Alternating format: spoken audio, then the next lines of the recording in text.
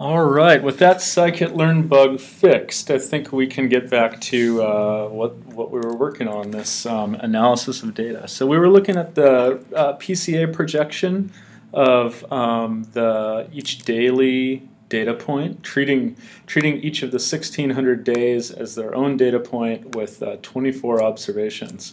And instead of dense, this should be full, I believe, and we should get the transform.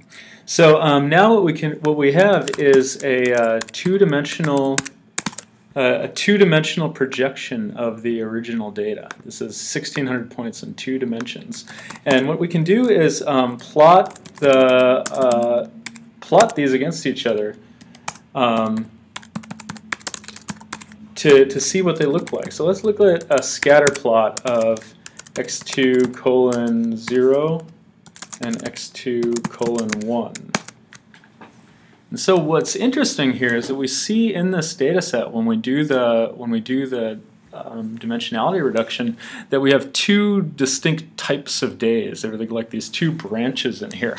So there's certain days in this cluster and certain days in this cluster, and it'd be nice to be able to kind of automatically identify those clusters. One way we can do that is to use something called a Gaussian mixture model. So let's do from sklearn.mixture import Gaussian mixture, and GMM equals Gaussian mixture. We want to do 2 clusters here, and let's do label actually GMM.fit of our full X data, and let's say the labels equals GMM.predict of the X data. And so that now we have labels that are basically zeros and ones telling us whether we're in the one cluster or the other.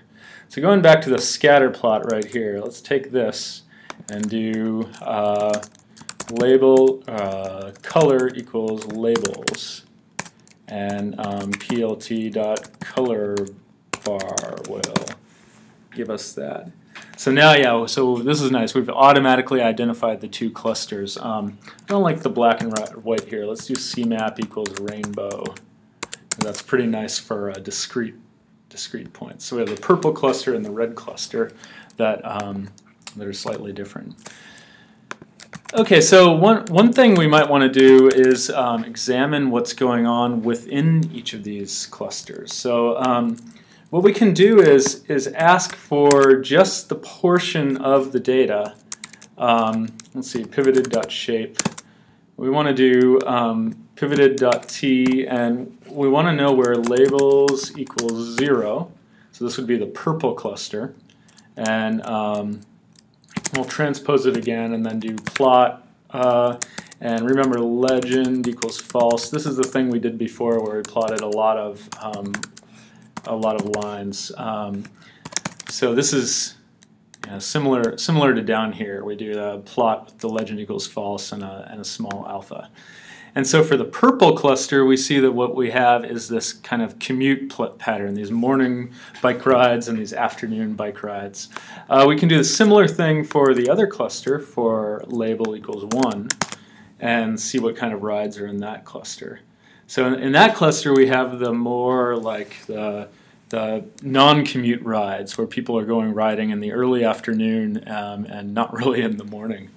So this is interesting. We've just from the data itself, we've managed to separate these into 2 clumps that in the purple show commute times, and in the red show non-commute days. So you'd probably expect that these right here would be weekdays, Monday through Friday, and these right here would be weekends, maybe Saturday and Sunday. So let's take a look at whether that's the case. So the columns of the pivoted thing show the days, and we want to be able to convert these dates to days of week. So the best way to do that is to do pd.datetime_index. So we're converting this into a datetime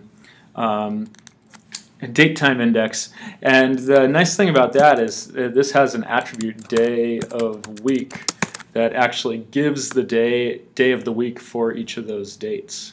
So that's pretty nice. Pandas lets you do that. Let's go back to this scatter and color bar and copy this code and And actually, let's save this as day of week just for a shorthand. And we're going to do the color is the day of week, and we'll see what that looks like. I didn't execute that. Here we go. Yeah, so here's the day of week, and you can see that 0, 1, 2, 3, 4, these are Monday, Tuesday, Wednesday, Thursday, Friday, are kind of in this cluster right here. And Saturday and Sunday, 5 and 6, the red and orange tend to be in this cluster. And along with the Saturday and Sunday points there are some others, some weekdays, Monday through Friday, that fall in there as well. So just to see what these are, let's take a look at this again. I'm gonna say dates equals this, and what do we want? We want the dates where the label is equal to 1. Is that right? Because label equals 1 is this weekend thing, and we want the dates where the day of week is less than 5, right? So these are the day of weeks 0 through 4 right there. And we can see what these are. And label is undefined. Did I call it labels? Yeah, I did. So this is, these are all the days that are non-weekends that look like non-commute days. And the cool thing is you can recognize here, like here is Thanksgiving week, here's Christmas week, right? Here's the 4th of July, here's Christmas again, here's Labor Day, 4th of July, holiday, Christmas. So it's basically the holidays during the year. So just by counting bikes going across the Fremont Bridge, we've managed to identify all the holidays, the days where people don't work. One that's interesting right here is this 2/6, so February 6, 2017. And you might think, you know, what holiday is that? But if you're a Seattleite, you probably remember that as the, let's see, Seattle, February 6, 2017 weather. Yeah, I don't. So here's the Seattle Times article. Heavy snowfall closes schools, complicates commute, knocks out power. So if you are someone from Seattle, you probably recognize that as the big blizzard of early 2017.